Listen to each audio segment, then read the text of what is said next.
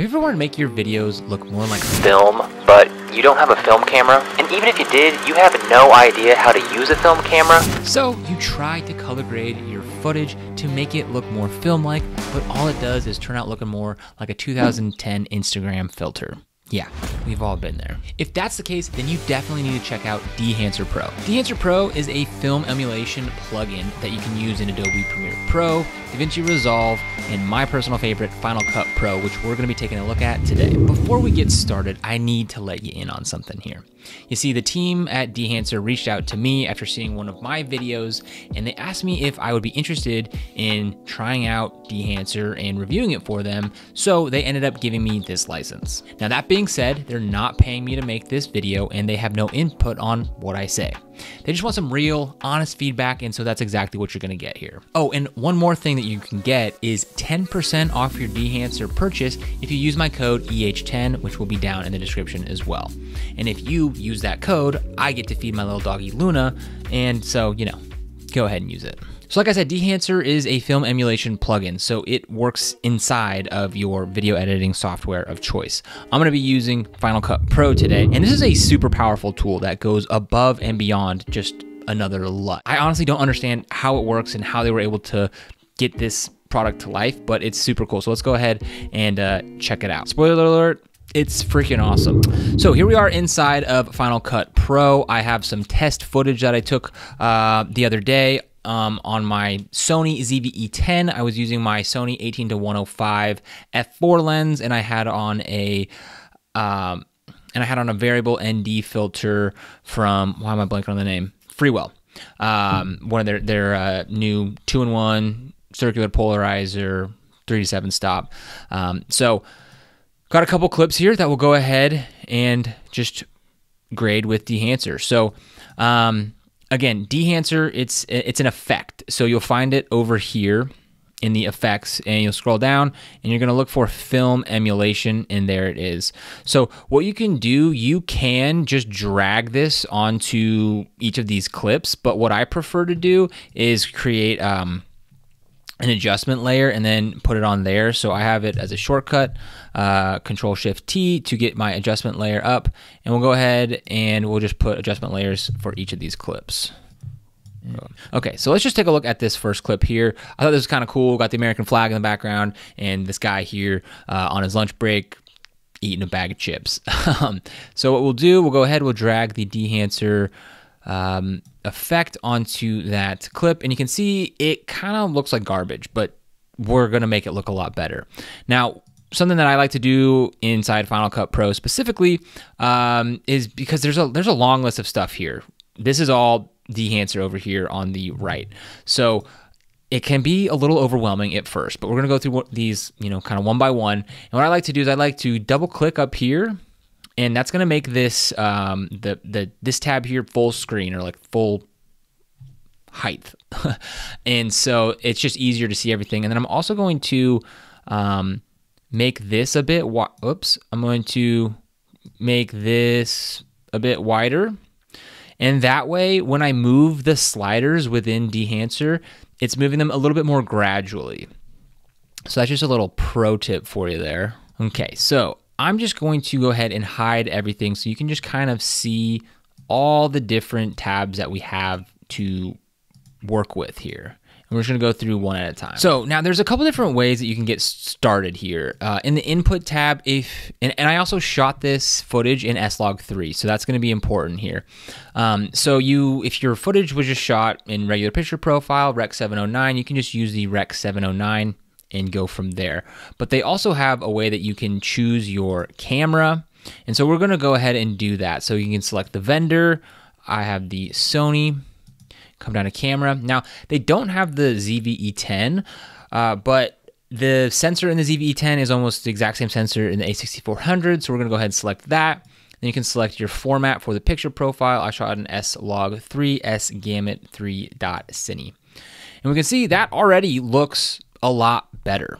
Now, below that, we have these other kind of corrections here. Now, this is this is a film emulation plugin, which is supposed to emulate the analog film development process. which I know nothing about. I'm starting to learn a little bit more about it, getting to know Dehancer and what these tools do and how they emulate that analog process.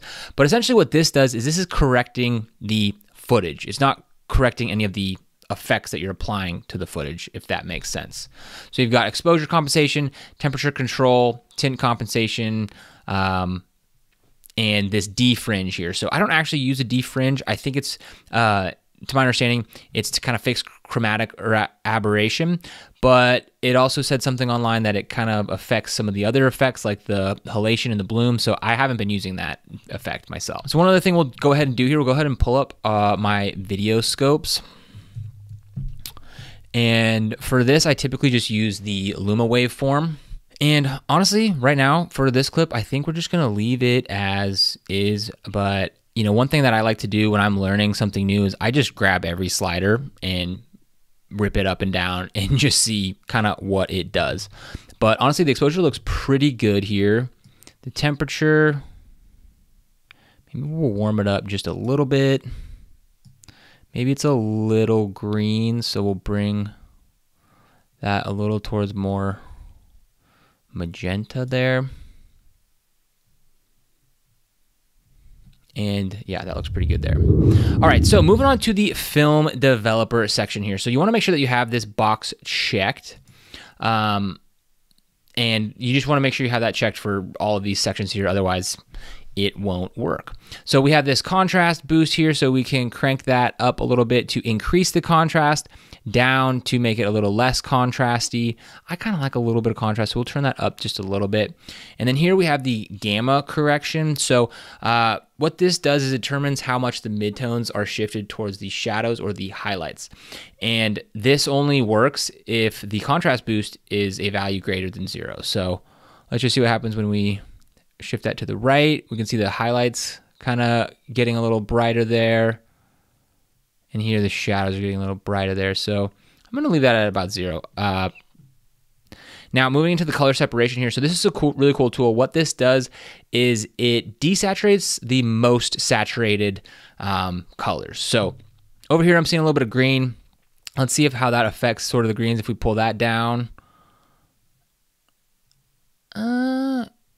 Yeah, I'm not really seeing, honestly, a whole lot of different here, so we're just gonna leave that as it is. All right, so moving on to the film section here. So this is the part of Dehancer that really sets itself apart, is these different film profiles. So as you can see, there's a ton in here. I think there's like 63 different films to choose from, which can be kind of overwhelming because 1, there's a lot of options, and 2, with all the other settings and stuff to choose from, you can literally get like infinite combinations here. So what I would suggest you do, just come in here and start playing around with some different ones. I've been really liking Kodak Gold 200, Kodak Portra 400, but you know, I kind of want to maybe use something different here, maybe a Fujifilm one. And again, I know that these mean, I think like the D stands for like daylight, T for tungsten, but again, I don't really know much about film, so I'm just getting in here and playing around with things. So let's check out, let's try this Fujifilm Instax Digital Intermediate. Haven't played with this one yet, so let's go ahead and check that out. So after you select the film profile, there's this push-pull effect, which I don't fully understand, but essentially real film behaves differently depending on how much light hits it during, you know, when you're filming. And so by playing around with the push and pull, you're gonna get a little different look coming out of it. Ooh, I kind of like that negative value there a little bit. Yeah, that's looking cool. Okay, so next we are gonna jump down to the expand tool. So the expand tool allows for even more contrast, and Dehancer suggests that after you select your film, you go down to expand, and here you can select your black point and your white point to again just get a little more contrast. And you know, you'll probably come back here and play around with things, but let's go ahead and maybe let's raise that white point a little bit, take a look over at my scopes. Yeah, that looks good there. Maybe we'll raise that black point just a little bit for a little less contrast. And with that off and with that on, I think that's looking pretty cool. Okay, so then we'll go back up to the film compression here. So this is actually pretty cool tool that has to do with the highlights. So again, with film, the highlights react differently, and you can sort of push your highlights a little brighter when shooting film compared to digital without them clipping. So this sort of allows you to, if you have blown out highlights or your highlights are a little too bright, you can sort of get some of that back with this film compression tool. Now my highlights, they look pretty good here. Whoops, got to make sure that we hit that enabled. Now if we go ahead and just move this impact slider, we can see those highlights are like the sky just getting a little darker, which again doesn't really affect this image. It's like there's not a lot of detail there to see. But you can also then change the white point as to like how bright that those highlights are. The tonal range kind of has to do with how far into the midtones that you're affecting. So yeah, I think somewhere like that looks pretty good. All right, I'm kind of liking the way this looks so far. Okay, so moving into the print tab. So this is allegedly, to my knowledge, the final step in the analog process of developing film. And there's a couple different options to choose from here. So you can select different film stocks to print on. So you can just go linear. There's Cineon Film Log, Fujifilm, 3513 print film, Kodak 2383 print film, and the Kodak Endura glossy paper. To my knowledge, Kodak and Fujifilm are what they use to print like movies on, and this Kodak Endura glossy paper is like what you'd print photos on. So since we picked the Fujifilm film profile, let's see what the Fujifilm print looks like. Let's just go through all of these. The Kodak Endura glossy paper, the Cineon Film Log. I kind of like just the linear look, so we're not even going to mess with this, but you do have the ability here to kind of, you know, make some final adjustments to the exposure, the tonal contrast, and the color density. So color density is kind of cool. It's like kind of like saturation, but it works a little differently than that. I'm gonna actually raise that a little bit, bring a little bit of that pop out of the flag there. All right, moving into the color head. So here we have the color head. So this to me kind of reminds me of like a hue saturation curve. So you know, we have the yellows and the blues, so we can bring things more towards yellow. You got to enable it first. Or more towards the blues. I'm kind of liking this like bluer look.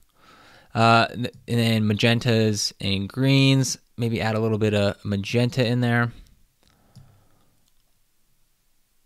And maybe just a hint of that red.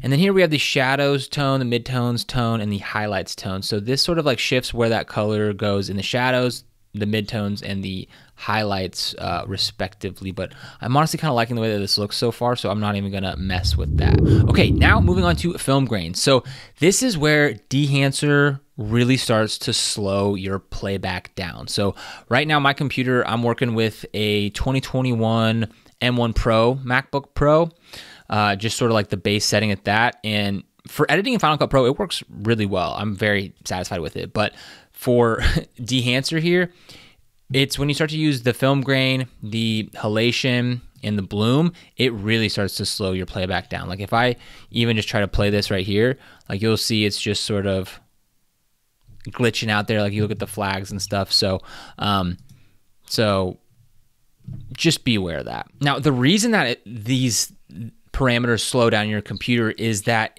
like the way that film grain works in traditional film is it's not just like you slap it over top of it, and that's not how it's working here in Dehancer. Dehancer is actually regenerating the image to recreate how grain actually works in the film process. So that's why it slows things down. It's literally regenerating the image as it's trying to play it back. So there's a few different choices to select from here. So there's 8, 16, 35, and 65 millimeter at a couple different ISO levels, which you can choose from. So 65 is sort of the least noticeable, where 8 millimeter is going to be a lot more noticeable.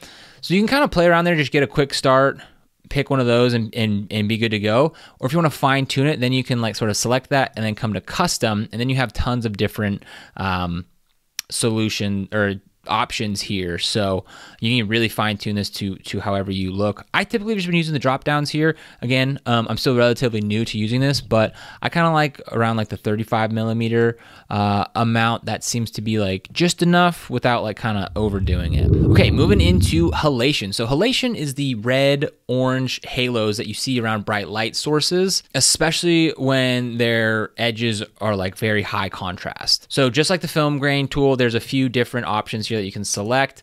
There is, again, the 8, 16, 35, and 65, and there's like the regular setting, and then the no remjet setting. The no remjet setting essentially is just a lot more intense. And what's cool about the halation here is you can click this mask mode, and then you gotta enable it. And then you can see where it's affecting your image. So right there, it's pretty subtle on this Super 35. Now, if we go to the no remjet, you can see how much more prevalent it is. So just going from, again, the no remjet to the regular Super 35, big difference. I kind of like that, though. Yeah, that's looking kind of sick. Sweet. Moving into bloom. So same idea here with the bloom. You have some different, you have the 8, 16, 35, and 65 millimeter. And again, 65 is going to be a little more subtle, whereas 8 millimeter is going to be a little bit more noticeable. And again, they have this mask mode here. And again, with both of these, again, the halation and the bloom, you can start with one of these settings and then go into custom and really fine tune everything. So yeah, so let's go ahead and just try the 35 millimeter. Maybe we'll go with the 8.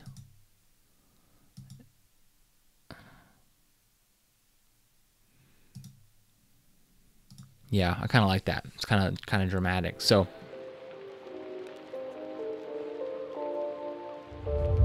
now there are some other options down here, right? Film damage, film breadth, gate weave, vignette. I don't really use that stuff. Maybe I'll use the vignette a little bit, but one thing that they do have, which is pretty cool too, is they have this false color. So you can throw this on here to see if you're underexposing or overexposing, which is pretty cool. But yeah, that's just a nice tool to go in here and just make sure that your footage is looking legit. And then lastly here, there's a LUT generator. So you can go in here and export this as a LUT. I have yet to do this. That's something that I'll play around with and let you know how that works. But if you find a look that you really like, you can just, export that as a LUT, and it'd probably be a lot easier on the playback of your computer. But typically what I do is I'll bring in my footage, I'll mess with Dehancer, get a look that I like, and then I'll just disable the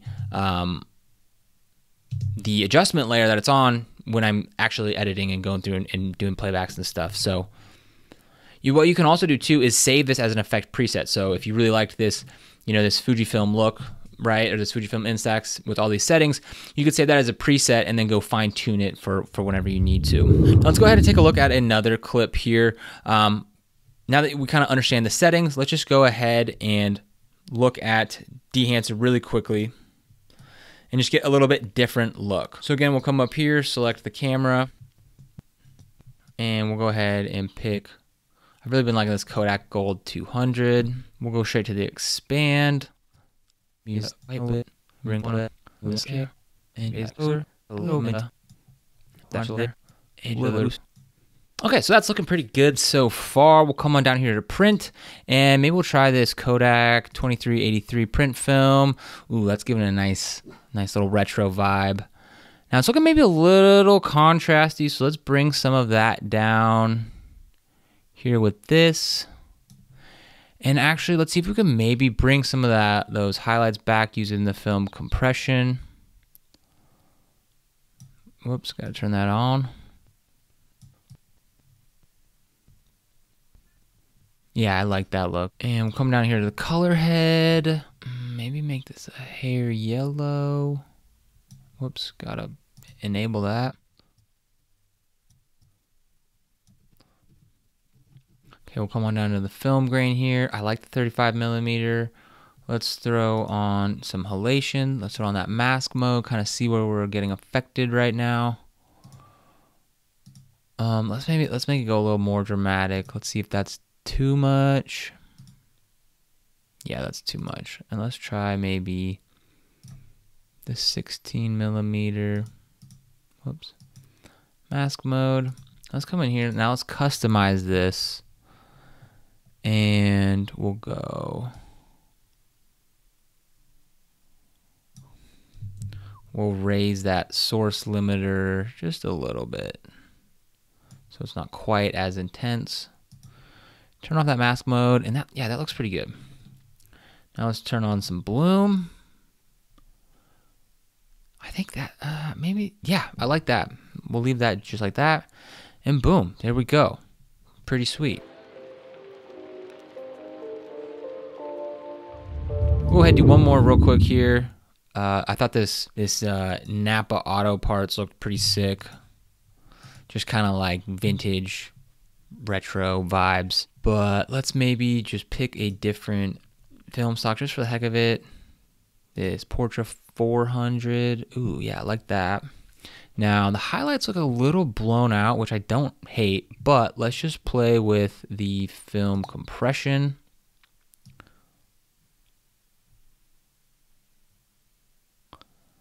And see if we can just kind of bring that back a little bit.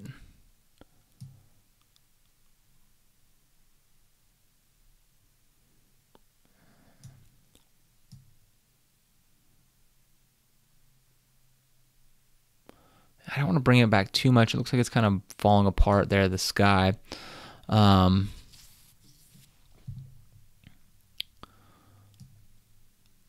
maybe bring down this contrast even more.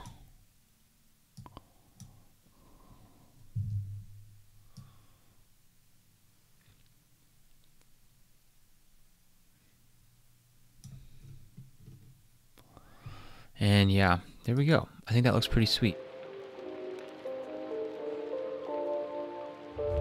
So as you can see, there are a ton of features when it comes to Dehancer Pro and literally limitless options that you can get with between the 60 plus different film stocks with all the different tools beyond that. You can have literally limitless options. So let's take a quick look here at the iOS app. So we can go ahead and just send this over to Dehancer, and it works super sweet. Again, one thing that I really like about it, let's just go, we'll go edit, we'll go reset. One thing that I really like about this, it's got all the same tabs as, you know, we just went over in Final Cut. But one thing that I really like is when you go to select a film is that it's going to take a second to load here, but you can kind of preview the film stocks before actually selecting it. Whereas in Final Cut, you have to like click on each one and then go back to the menu and click on it to like kind of preview it. So that's something I'd love to see as an update in the plugin. But other than that, you know, they're both pretty sick. So let's just go ahead. I'll just put on a previous edit that I did, or they do have a bunch of presets. I mean, that looks a little intense, but pretty sick. The iOS app is pretty sweet. I'm excited to play with that more. It handles pictures really well, exports them really fast. But one thing that I did find, I tried just like a 9-second video, and it took like 2 minutes to export from my phone. But that's also something that you'll notice when using the Final Cut Pro plugin is that it's pretty heavy on your computer. And it also takes a while to export, but the result's sick, so worth it in my opinion. So they actually just released Dehancer 4.0 for iOS, and they've got some new crop tools, like 18 new presets, and just some all-around various fixes and improvements. So go check that out too. So that wraps up the Dehancer Pro review. I honestly think that it's a fantastic tool personally. And if you're someone who likes that filmic sort of retro look, then you should definitely check out Dehancer Pro because it's the best tool that I know of to get that look. Now, I'll be honest, when I first saw the price tag of $449 for a lifetime license, I thought that was pretty steep, especially considering all the other equipment and gear that goes into just making videos, even if it's just for fun. But after playing around with Dehancer Pro and reading up on what each and every tool does, I think that the price accurately reflects the value that you get with this product. And the great thing is that they do offer a free trial. So you can go ahead, download the free trial, play around with the features yourself, see if it's something that you'd want to use or not, and then you can decide to pick up the full license. And again, use code EH10 for 10% off your purchase if you do decide to buy it. But that's all for this video. Thank you for watching. We'll go ahead and see you in the next video, which you know I'm going to be grading with Dehancer.